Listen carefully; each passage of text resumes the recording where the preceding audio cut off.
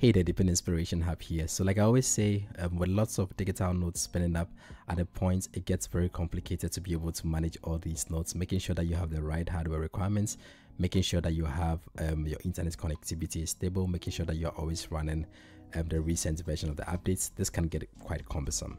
And that's why sometimes it's good to delegate your node to node as a service providers. This basically means that you delegate your node to them and they take care about everything that has to do with the node operation for you.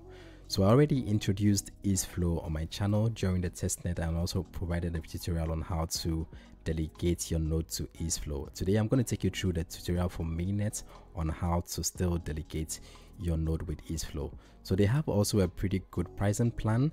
For instance, you can run up to 25 licenses on one node. So the longer you take, so for instance, if you take 1 month, you're going to pay $20.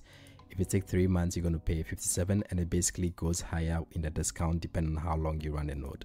So like I said in all my videos, for instance, for those who will be running more than one node, so for instance, if you have 3 nodes or so, it might not be the best option to go for a VPS, because if you go for a VPS, you're going to be paying about $25 a month for the VPS plan, and then you're going to have to do all the work with respect to managing the node, installing the node, making sure that your node is running the latest application and stuff like that.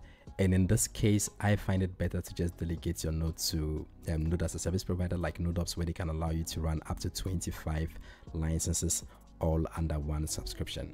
Now I was able to manage a 10% discount for you. So if you use my referral link, you're going to get a 10% discount off how much you're going to pay. So to sign up, all you're going to have to do is to click on the referral link that I'm going to put in the description section. Just come to your browser, paste in the referral link, and then press enter. And then this would basically apply the 10% discount for you.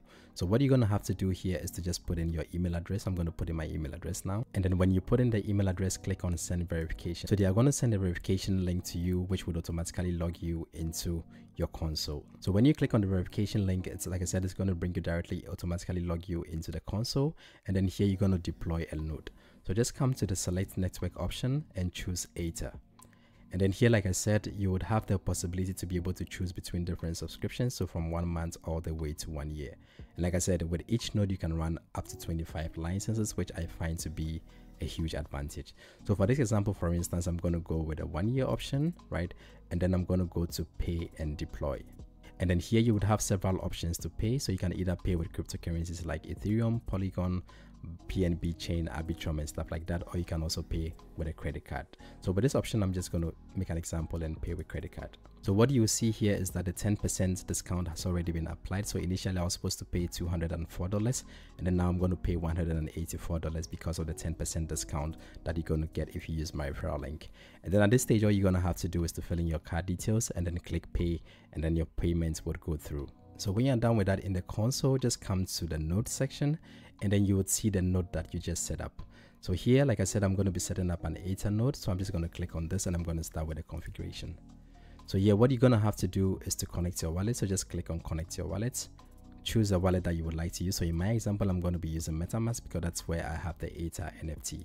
So I'm going to confirm the transaction, and then you see that it automatically detects a number of licenses that I have in my wallet. So in the case that you have several licenses, this would also be listed here.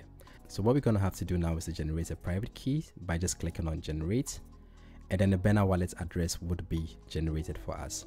So now you see that our wallet is connected. They automatically switch to the Arbitrum 1 chain.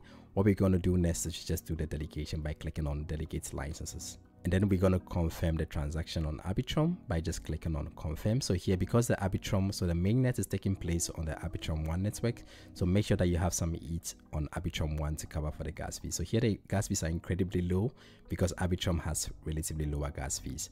So I'm just going to click on confirm to confirm the transaction. And then hooray, like you can see here, all licenses have been delegated. So it's really good that you don't even need to go to the Aethir console. All the things that has to do with your node can be done directly in their console. And as you can see here, the progress is green, so it means that everything is up and running. If you want to have a quick check, you can also go to the Aethir dashboard. So on the console, what we're going to do first, as always, is to connect our wallet. I'm going to choose MetaMask. I'm going to select the account that has my NFT. I'm going to confirm the transaction, and I'm going to sign the transaction. And then when the page loads, just come to licenses, and then hooray, the node is delegated and it's already up and running. So what I personally find very good is that you can do everything in the console here without you even having to come to the Aethir owner portal. So that's how easy it is to delegate your node if you are using a NaaS like Easeflow. If you have any questions, like always, you can put this in the comment section, or you can come to the Easeflow Discord server, and the people there are very happy to help you solve any problem that you would have. Thanks for watching this video, and see you in the next one. Bye.